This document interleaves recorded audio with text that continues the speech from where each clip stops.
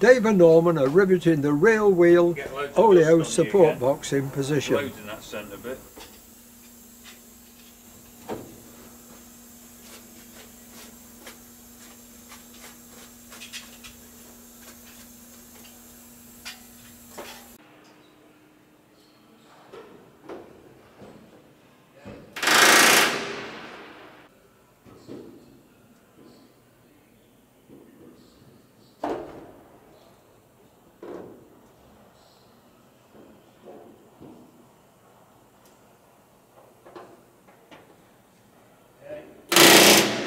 Hey, this is getting on, isn't it?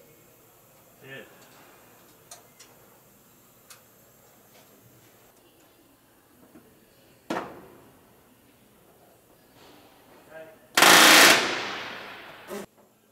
Okay. I just score in the middle here.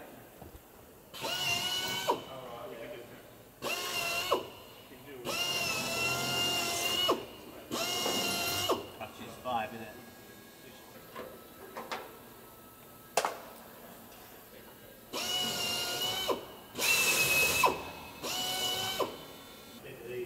Alright.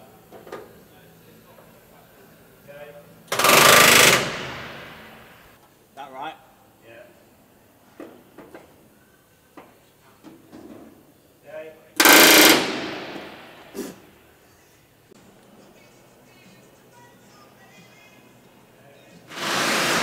Keith's working on the 3 missing ribs of the wing's leading edge. He has to make a wooden formers to enable him to be able to produce the new ones from sheet aluminium.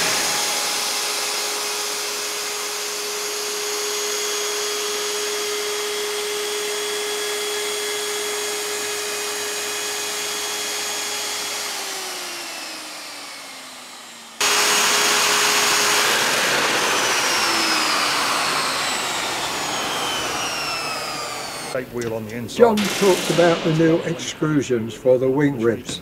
These were made by Simone. The originals were too corroded to use again.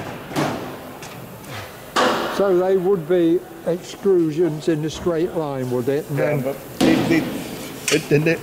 originally, yeah, and then they put it through the machine to put whatever bend on it it needs. But the problem is if you try to bend that as it is, these would spread out because there's too much material on there. But if you have a fixture where it's actually held in and it can't go anywhere, and the centre ones, it will do it. It actually forces it to do it, and it stretches this bit ever so slightly. Without really damaging, won't damage the walls then. But the ways this has been folded, you see, and then Simone's put it in a shrinker to.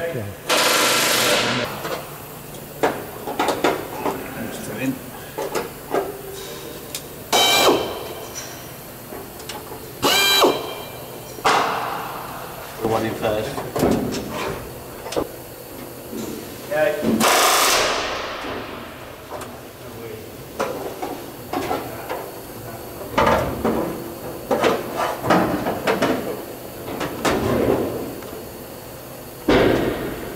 I'm wearing a rivet somewhere there. I was going to say, don't swallow it. It's in my t-shirt somewhere. Yeah, don't try, keep your mouth shut.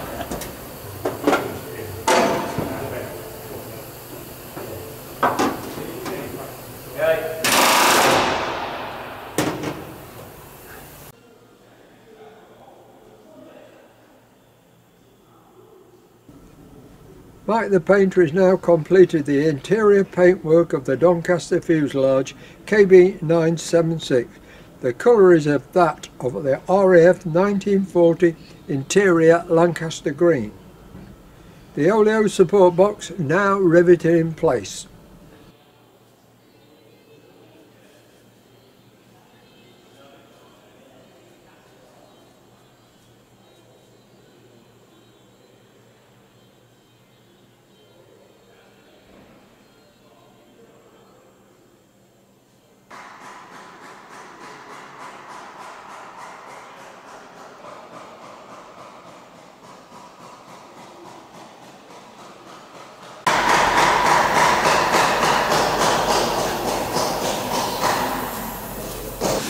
good. What are you fitting in here? I'm sorting the step out because. Oh, he's doing that step down. Right, trying to. I'm trying to work out how it's going to go. So there's obviously got to take some hammer, isn't it? So yeah, it's got to get a lot of people in and out on it, hasn't it?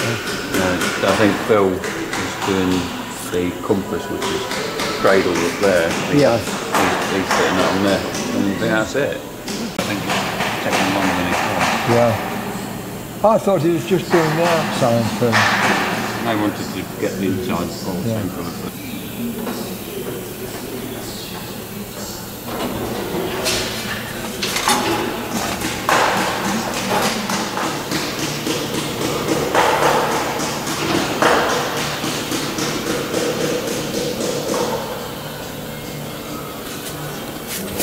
Exactly right angle. Yeah. Keith talked about the leading edge ribs he's had to produce. It's on the tilt, but it's on the skew as well. When you look at it, it's not square to all the others. No, it's because is it rib meant 22, to be like that? Yeah, because rib 22 yeah. is the end rib, so it follows the angle of the next, the wing, the joint. Yeah. That's where the dihedral comes in, isn't it? That's right, because the wing's slightly up, so it's slightly on the tilt. Yeah. Oh. Have you got anything what will put it in the correct position, or have you just got to do measurement? Well, it's just trying to set it up, basically. Yeah. It's because a lot of the stuff was all kind of smashed to pieces. Yeah, the leading edge is damaged, wasn't it there? Yeah, the skin wasn't there, it was smashed away. Oh, was it? Oh, no. Yeah, yeah, so you got nothing to pin it to. No. No, we've got to make up the stringers. There's some bits and pieces. Yeah. Like I think the lower skins are still okay because I've managed to straighten them out. Yeah. It's just the upper skins, it just wasn't there. It was just a gaping hole where it smashed it. Yeah. Someone had smashed it all open. Stretch it, knock it over a little bit, and then I'll use my little wheelie thing just to stretch it, and then knock it over a bit more, and then stretch it again. I see you put these slots down the side of. I had to because it just couldn't get rid of the metal. No. That's what they've done on the originals. They put a couple more slots in it as well. There's additional slots in here. I might have to put them in. I'll just see how it goes because this one is reversed. Those flanges point outboard, so they've got to be over 90 degrees. Ah, yes, because they taper down. Yeah. So to get rid of the material, I might have to put some more slots in it. Yeah. That's what they did in the original. But the problem is one side of it is missing. I haven't got the side of the frame, so I don't know where the slots go. So I've got to wait. When I put the slots, they'll be cut out even bigger because that's where the stringers sit in. Yeah. So they'll be wide slots, but I've just put a narrow slot in the middle. Oh, the stringers go in there then? Yeah. Oh, I see. Yeah. I wondered how you worked out where the slots would be. Yeah, that's where the stringers go. I just kind of roughly positioned it and then just put a slot in the middle of the big hole, so I knew it wouldn't incur on anything. It's just a case of taking it slowly. If you look at that rib on the floor behind you, the broken one. That's this one. Oh, is it? Oh, you've got a good section missing, haven't you? Yeah, that's what I was saying. So a lot of it's guesstimation.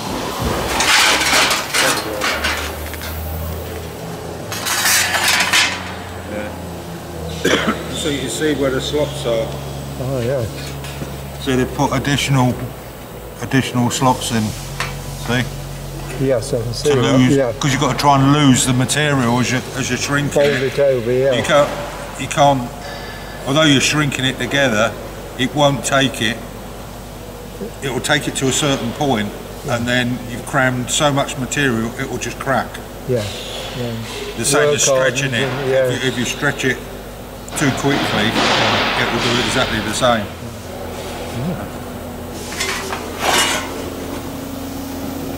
Well, you can see that's how much of the frame's missing, that's how much of the skin's missing as well. Yeah. But the thickness of them is very thin, isn't it?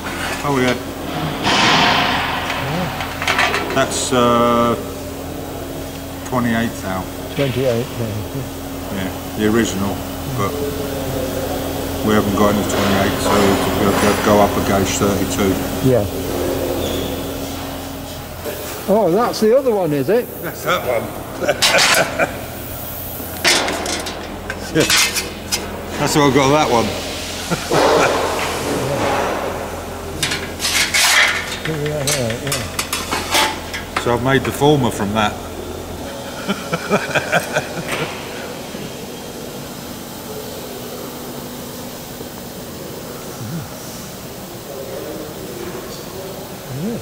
There isn't much, is there? Not a lot.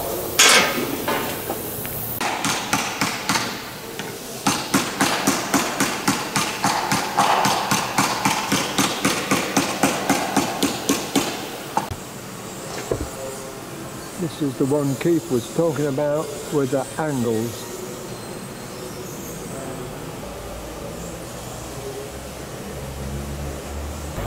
We've got one rib in now, not riveted up.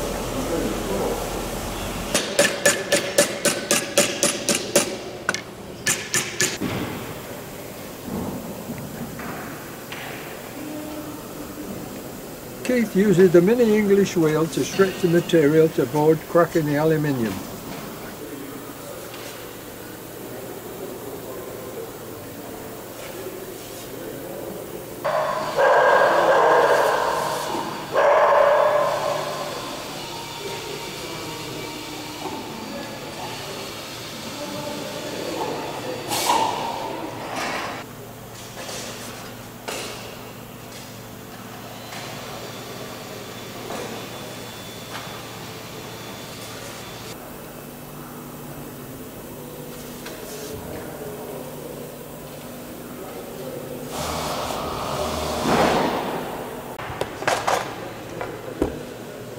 See what stretching does to it.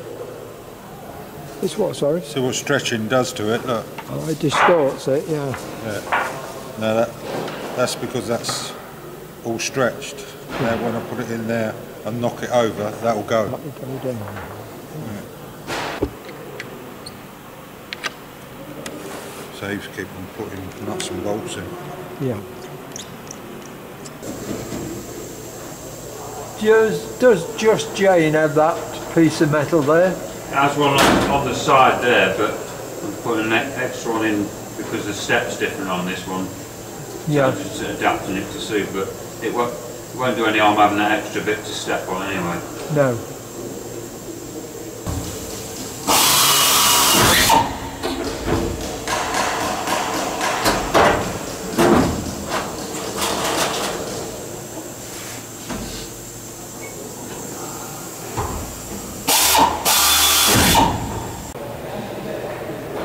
The extrusions, there's got this one, hasn't he? Yeah, he's been picking up the holes. Oh, that's right, he was on about, he's put them in on this, hasn't he? Yeah. The Anchor nuts. anchor nuts, yeah. Got those in now. So is this the last of the double skin ones to go in? Yeah, there's only 2 double skin ones. The other one's got to have the holes drilled in it, but it's not anchor nutted. Because it's only a single-sided one, it's got bolts through. Down at the moment. Yeah. This goes over there. Yeah. Because that's where the door is. Where the cutout is, it? Yeah, that's where the door is for the tie-down point, because it's got a big loop on there. That's right, yeah. New stringers for the other side, because they were all smashed off. Yeah. So we've got to repair the old broken one.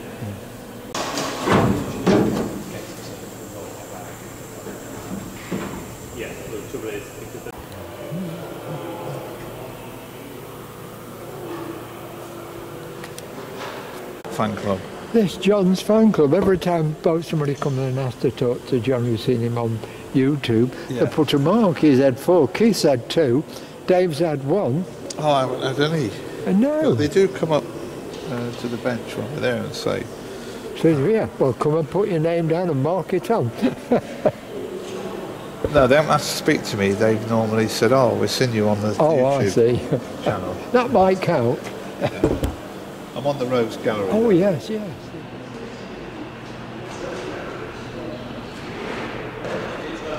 Just Jane has now had her tailplane removed, ready for splitting the fuselage, so they can restore her rear fuselage to airworthy condition. This section was restored to airworthy condition by Jack in 2019, just as COVID started.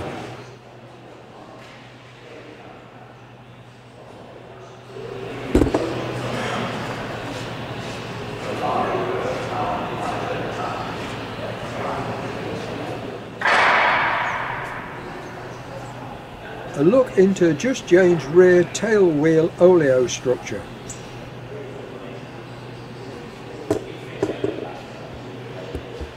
Got the brown, and he's just got going to do this tomorrow. What? What's that, the undercoat, the brown then? Is he just covered? That's the front, that's the colouring, and then this is all going to be black versus this black one. Is that the camouflage from there then? Yeah. Brown and green and black. Yeah, I didn't think it come that low, I thought it came to the top. Set of rivets there. And maybe it'll in afterwards. Yeah. Fine, that comes lower.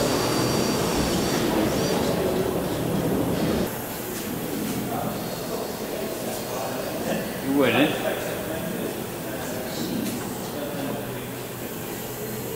Now Mike. Sorry?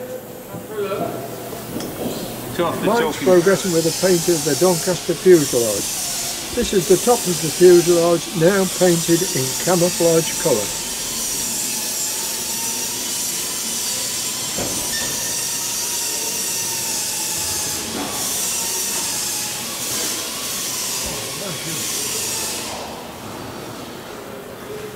You haven't got the green on yet? Yeah.